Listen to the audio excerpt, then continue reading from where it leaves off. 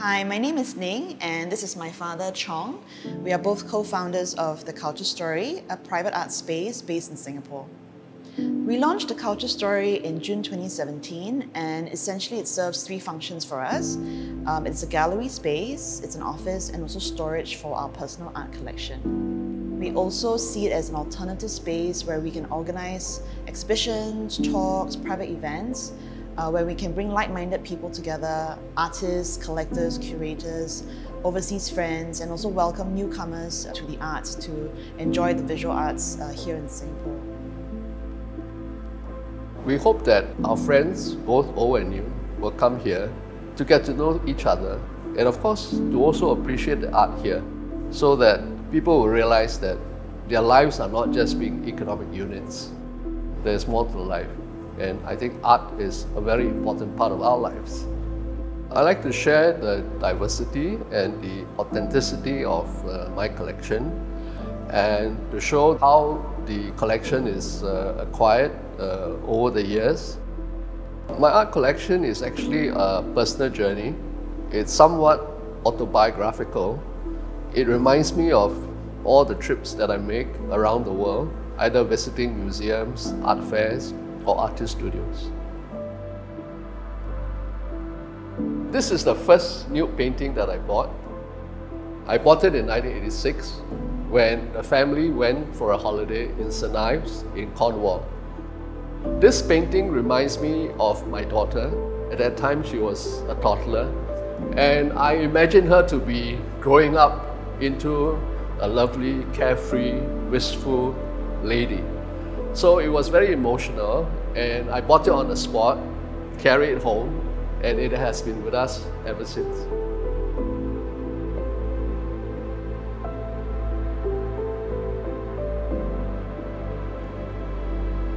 This artwork is done by a very senior artist in Singapore, Wong Kee. He went to the US when he was very young and he was very much influenced by American abstract expressionism. It's called The Pink Lady. It was a work which we acquired more than 10 years ago. It is very much influenced by William de Kooning, who painted a pink lady in 1948. This particular piece was shown in an exhibition in Beijing during the Singapore-China Cultural Exchange Program in 2010. And we were very glad to have acquired this from the artist.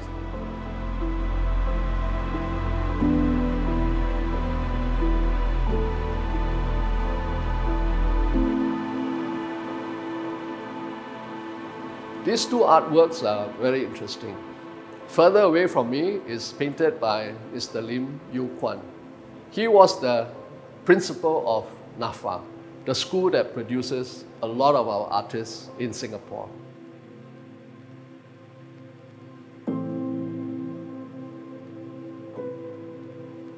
The one nearer to me is painted by Mr. Chua Mia T, a very senior artist who is 88 years old.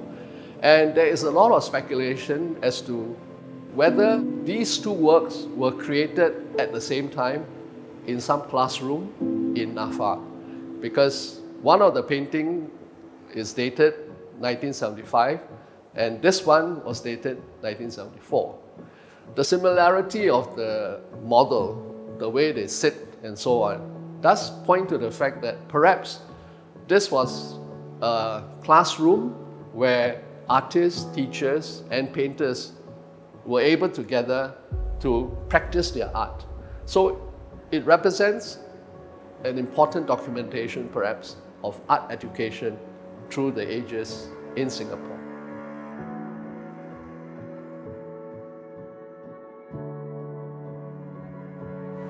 This artwork is by Ting Yi Chong, a Singapore artist who spent a lot of time in Bali. His works were mostly collected by European collectors who were either on holiday in Bali or who were living there. We bought this artwork at an auction in Singapore against some very fierce competition. Ning, my daughter, bought it and I think we were so glad that we paid the market price. And it's been with our collection now for many years. Amongst his nudes in oil, I think this one was quite exceptional. So it attracted a lot of interest. And looking back, I think amongst all the oil paintings that he has done, we really love this piece. And now we can enjoy it for a long, long time.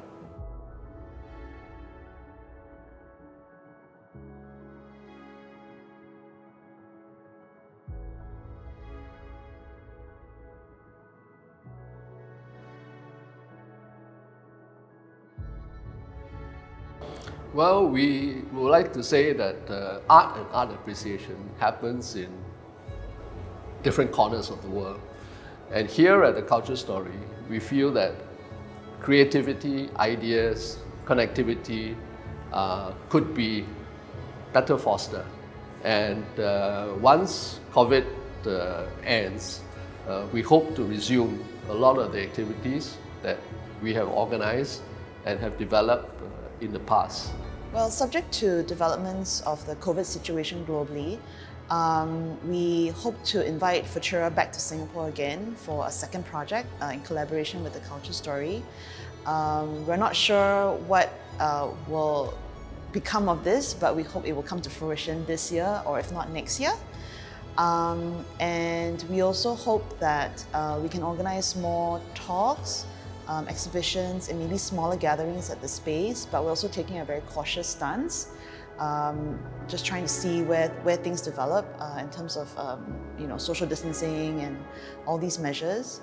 And we believe that art offers comfort and solace in these difficult times for everyone.